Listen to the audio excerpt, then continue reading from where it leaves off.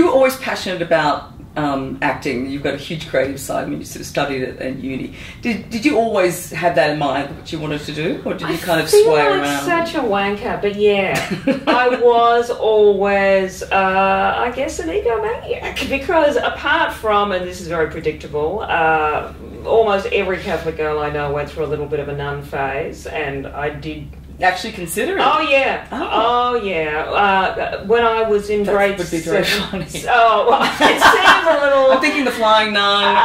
Well, flying, but possibly a different kind of high. I remember, Nun came and gave us a chat when I was in grade 7, and she told us this story about how she lived in the country and how she had like a 2-mile walk to a bus stop every day, and how every day when she did this walk she'd ask herself, should I become a nun? And at the end of 5 years she did. So I just thought this story was incredible, and I've run home and I've told my brother. And my brother did rain on my parade a little bit, because he said, you know, if she'd asked herself a different question that many times, she might have become a prostitute. So that's what an older brother will do for you. So that was fairly short-lived. But yeah, always wanted to be a performer, wanted to be an actor. And then, studied theatre arts at Curtin Uni in Perth for a couple of years. Moved to Melbourne because I thought, I'm so brilliant that surely if I move to Melbourne, the Victorian College of the Arts will take me. They'll just take you. They didn't.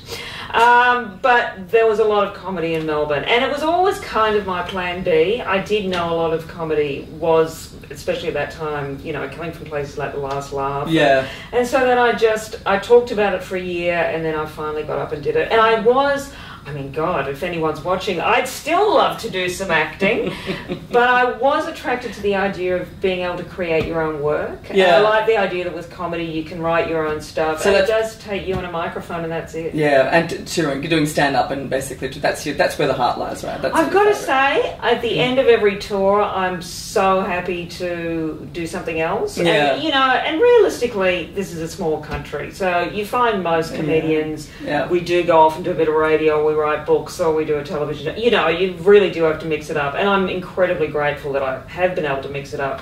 But I guess if you held a gun to my head and said you can only do one of these things, it would be stand-up. God help me.